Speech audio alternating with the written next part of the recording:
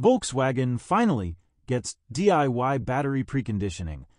Here's the clever fix they missed. Hey there, EV lovers.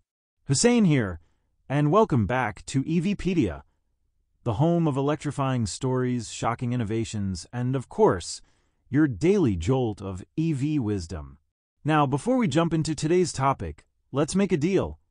You hit that subscribe button, tap like, and help us reach 10,000 likes and 1,000 comments this week.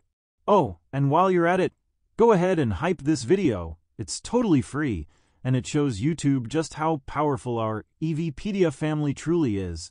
Disclaimer: all rights to respective owners.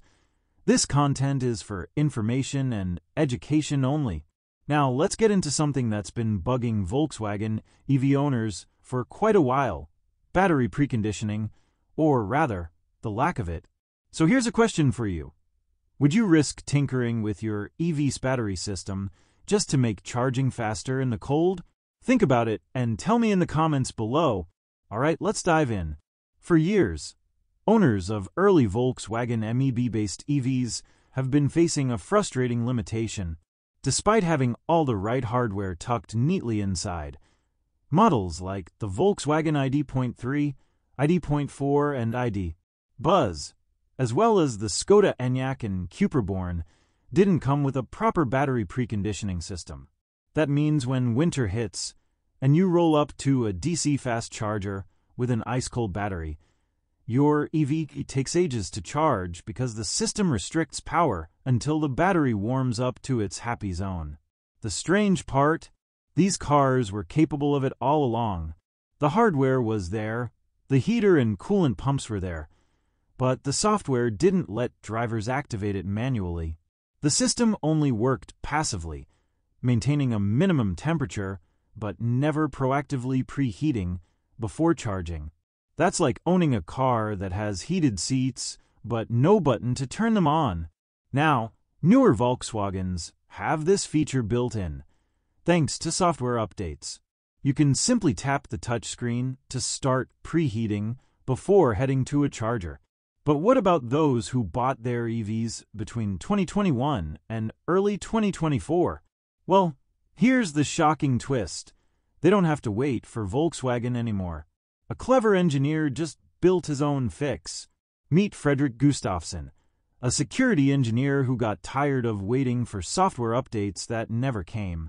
Instead of complaining, he got creative.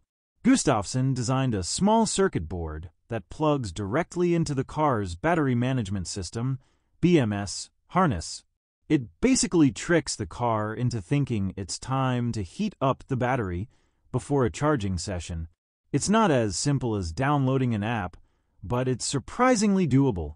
The circuit board is programmed using a small USB dongle, then connected through an extension cable behind the glovebox, where the BMS connector lives. Once it's set up, you can power the board with a regular USB-C cable and boom, manual battery preconditioning for your Volkswagen. The total cost, around $40 to $50, plus your time and patience. That's cheaper than a service visit and a whole lot faster than waiting for a new model year. Of course, it's not perfect. You'll need to manually plug in the USB power to activate it each time, and there's no display showing what the system is doing, no temperature data, no status indicators. And let's be real, poking around your car's BMS isn't exactly what Volkswagen had in mind for home tinkering.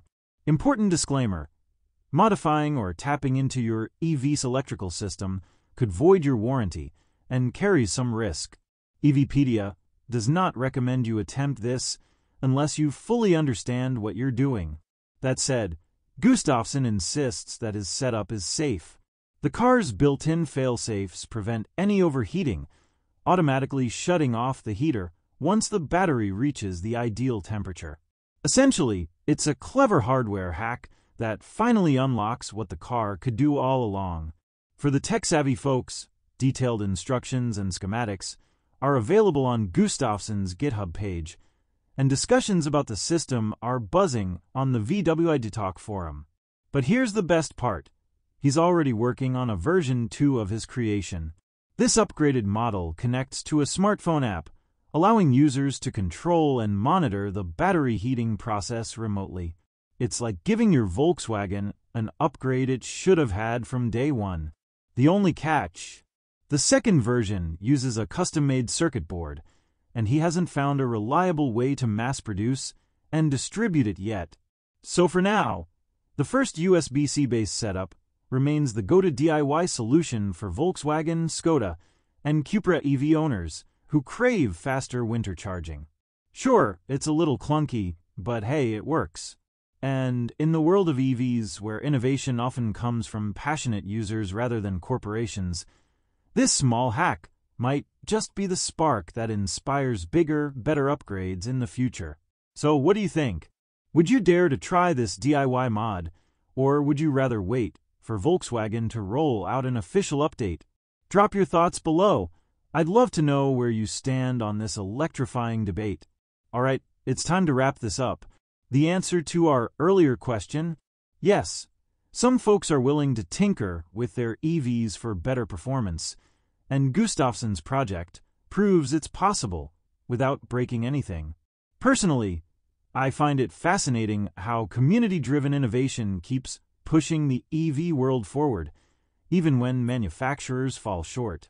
Here's a fun fact to leave you with. Did you know that battery preconditioning can improve charging speeds by up to 30% in freezing weather?